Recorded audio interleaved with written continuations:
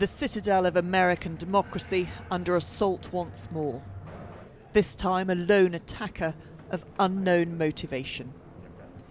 A few minutes after 1 o'clock, he drove this car towards the North Barricade outside the US Capitol. He didn't stop and headed directly towards a reinforced barrier. As police tried to stop him, he ran from the car armed with a knife. He did not respond to verbal commands. The suspect did start lunging toward U.S. Capitol Police officers, at which time U.S. Capitol Police officers fired upon the suspect.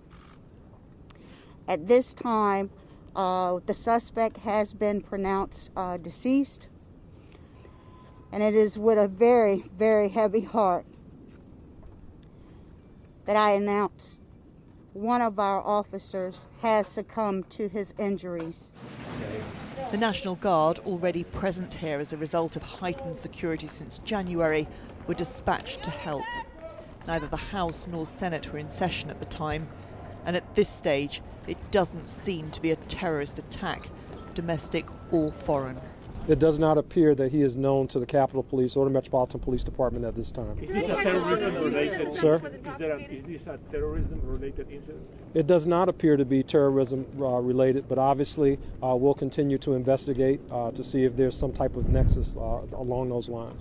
It is another dreadful day for the US Capitol Police. One of their own was killed in the January the 6th attack on the Capitol, and 2 have since taken their lives.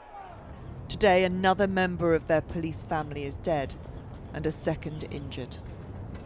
The dead officer has tonight been identified as William Evans. He had been with the force for 18 years.